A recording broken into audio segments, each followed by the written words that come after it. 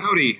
Today we are going to be discussing some of the challenges you will face when you sit for your Autodesk Certified User Exam in Fusion 360.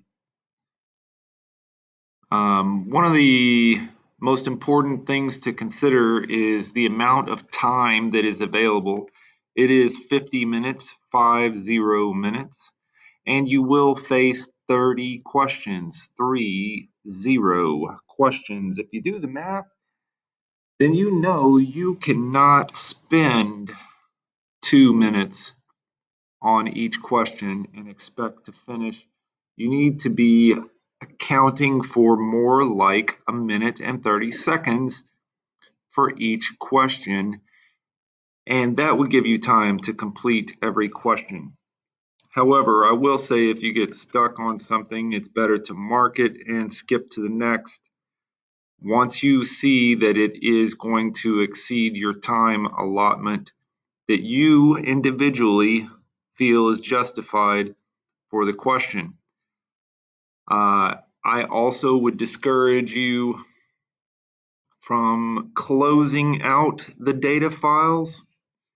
You will be prompted to use the file menu to open files, okay?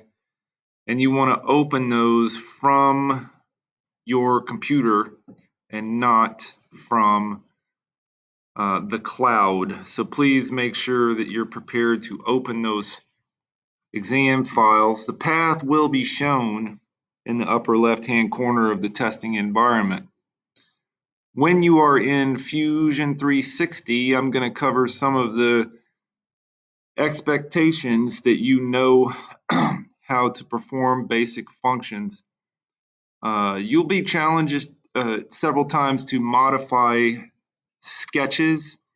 For example, it's possible that you could be told to make this line segment and that line segment parallel.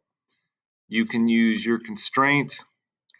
You see you have quite a few different options. I'm giving an example. I'm not guaranteeing that you would be requested to make line segments parallel, but this is how it would be accomplished. By selecting the two line segments, you can make them parallel.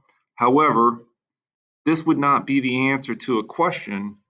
You would be more likely requested to first perform that operation and then provide a missing dimension.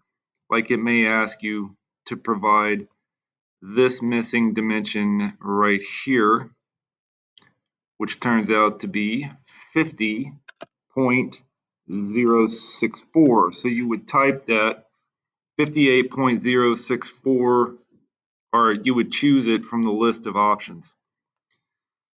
And obviously, if it doesn't show up as one of the list of options, then you've done something wrong.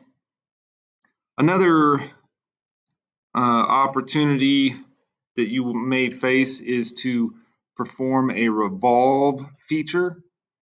So if you are given a sketch and you are expected to revolve it, you would use the Create menu and revolve that sketch profile. And you would also need to select an axis and whatever dimension. In this case, I'm going to go ahead and revolve 360 degrees. Okay. So at that point in time, again, even though I produced the requested object from the testing environment, I still probably have not answered the question. They will typically ask me to provide the mass of that body in grams, okay? And I can find that by right-clicking and then go to my properties. So this is where I would find the mass or the volume. I could also be prompted to tell what the volume is.